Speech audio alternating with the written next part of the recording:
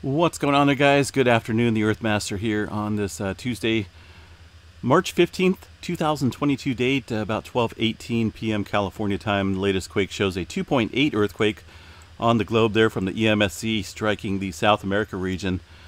Looking at the last 24 hours of earthquake activity, still shows quite a bit of uptick along the west coast, and also some further movement over here around the areas where those two 6-pointers hit a couple days ago. But first I want to go into the west coast activity, where we're still lighting up today, including a 3.0 earthquake over here around the, see if we can zoom in here to the Ridgecrest area, a 3.1 strike in this area, along with a couple other smaller aftershocks in this region. It has been relatively quiet in terms of the multitudes of quakes here compared to previous months. Looks like we may be getting back into that aftershock sequence there. With that 3 kicking off here today. Also some further activity down south as well. Still seeing some movement up and down the southern part of the state, right around the San Andreas fault zone. Also the San Jacinto fault area. And also a little query blast out here outside of San Diego. Looks like a couple of them striking up in that region. No major swarming going on. Still seeing a little bit of activity here around the Salted Sea at the Brawley seismic zone here, the extensional fault zone. Up here to the north, around that area where the 4.3 struck here, around the Pinnacles area, we're seeing still continued movement up and down this section of the San Andreas Fault, the creeping section of the fault. So just a couple 2s and some 1s continuing in that region. Could possibly see maybe another 3 or 4. We'll have to see what it does throughout the day today. Some activity over here into Nevada as well, just south of Tonopah. If you notice over here, northwest of Tonopah, where we normally see our activity, nothing. Zip, 0. So I wouldn't doubt it. We start to see possibly a 3 or 4 in this area, just due to the extreme quietness, or another possible major swarm in this region. It's just been, look at that, nothing on the map. But I've been watching this here. It goes through these series of quiet spells, and then it'll pop off with a 3 or 4, and then we'll get back into some aftershock sequences. So watch that area pretty closely. Over here in Nevada, further south, or the Alamo area south of there, some 3s kicking off there, 3.4, and a couple other smaller quakes. This area over the last 30 days has seen a little bit of movement as well, including, let's see what their magnitude was. I think they had another 3 prior to today. That looks like a couple 2s. So this 3.4 is actually the largest in this little sequence of earthquakes here near the Desert Valley area. Of course, fault system all throughout Nevada. Quite a few unnamed ones as well in that area. But pretty active there in Nevada today, it looks like, over in that section.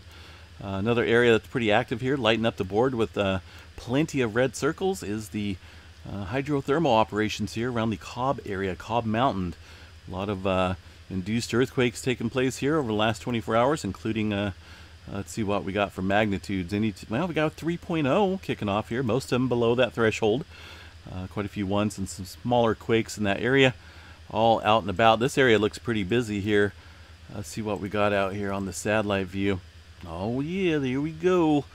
Quite a bit of earthquake activity being induced out there from these hydrothermal plants. Calpine is the agency creating these, and creating the energy, though, to power quite a few homes around the area, but also subsequently earthquakes, right? You're going to have the domino effect, no doubt, taking place there. So pretty active in that region today. Northern California northward, pretty quiet. A little bit of activity throughout Washington, but no major quakes. Mount St Helens, one, looks like maybe 2. Is there 2 in there? Okay, 3. Well, maybe 4. There we go. They were all cluttered underneath one another. So a couple small microquakes in that area. Let's go ahead and check out the volcanic seismicity map here at Mount St. Helens real quick, see what we got. We'll zoom into this cone here, very close to the epicenter of these little 4 quakes, and see what they're reporting here on the live recorded seismograph stations here over the last day or so. I know we had been seeing a little bit of activity, definitely kicking up here. There's at least 1. That one's, what do we got there? That's at about 0400 is what, 04? That's what I'm guessing. I want to check these timestamps here. 04.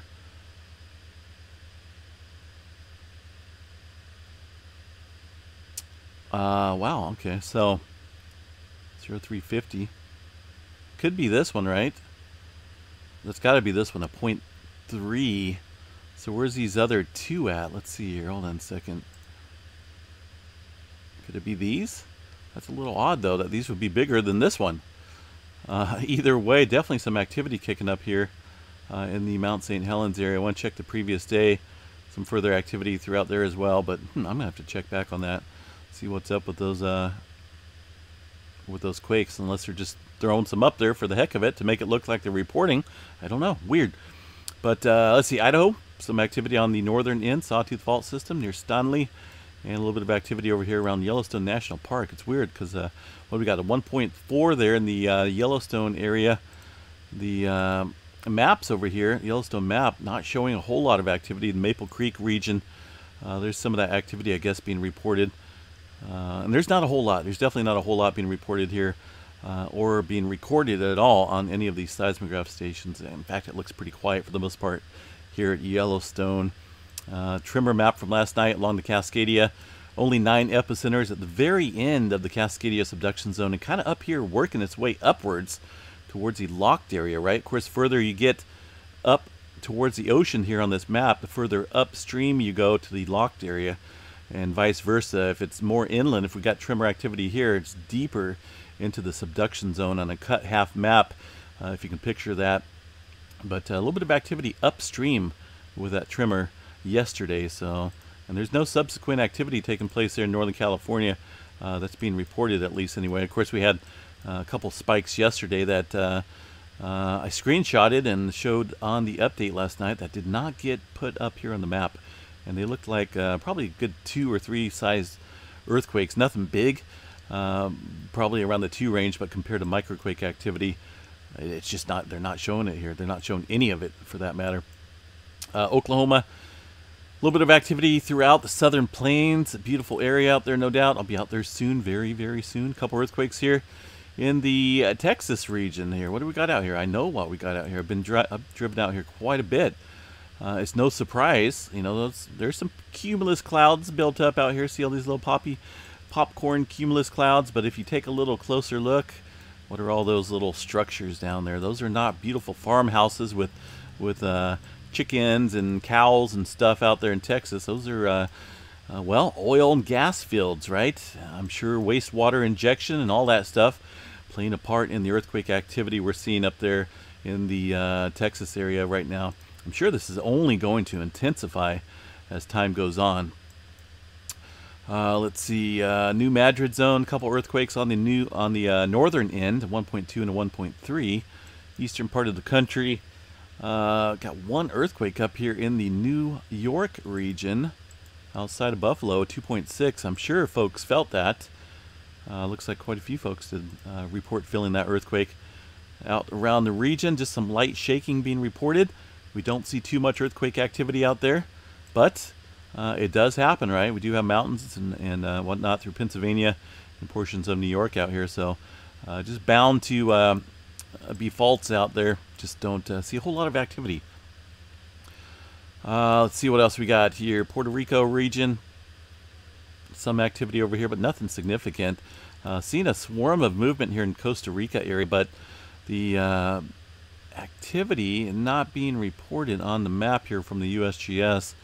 Let me see if I can bring this up here and show you guys this activity. We're seeing quite a bit into the region of Costa Rica and up through the Middle America Trench.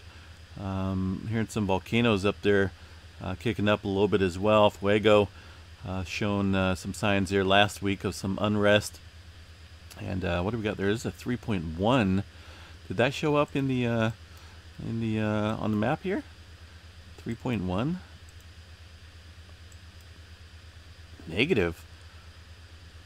USGS not showing that, but the EMSC definitely showing something out there. 3.1.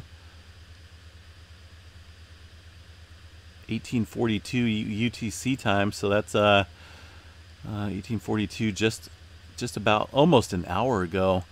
So that's kind of a little on the odd side. USGS not reporting that earthquake activity, but EMSC definitely showing something there. See that earthquake out there? Looks like around the kind of hard to decipher there. Maybe eastern Oklahoma, maybe around Arkansas. We'll have to keep an eye on that and see. But either way, definitely quite a bit of movement here, some 3s and 4s.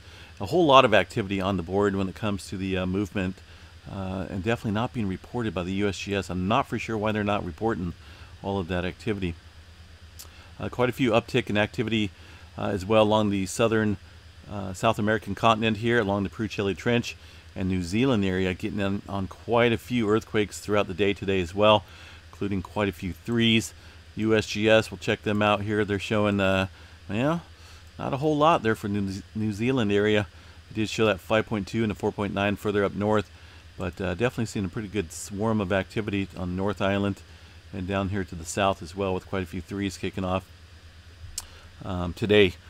Also, there's that push of movement. Once again, seen some microquakes and some aftershock activity following those 6-pointers there a couple days ago. That activity could continue for a little while, but there's always, I remember, a pretty good chance of possibly seeing another larger quake in the area.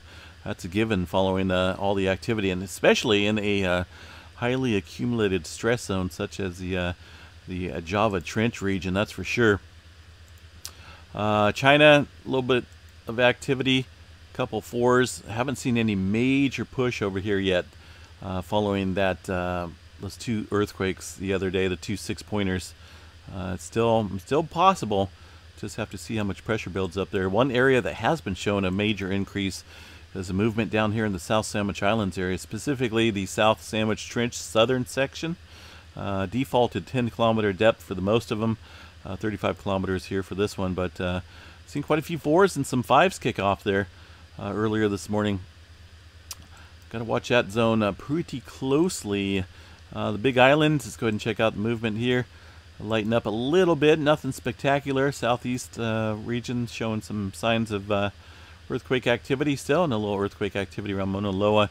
Let's checking out the latest update here from the Hawaiian Volcano Observatory, issued this morning, and there is not a whole lot of new movement. Summit eruption continued over the past 24 hours. All recent activity has been confined to the smaller active lake within the crater. Summit observations, summit tilt yesterday turned to a steep deflationary trend around 10 a.m., leveled off overnight and resumed slightly inflationary tilt trends this morning.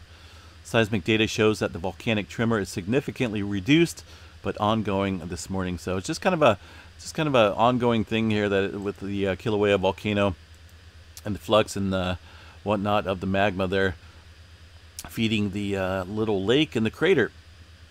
But no major changes going on there on the Big Island. So I'm kind of curious where that 3.1 is. I wonder if that's the new Madrid zone. Kind of looks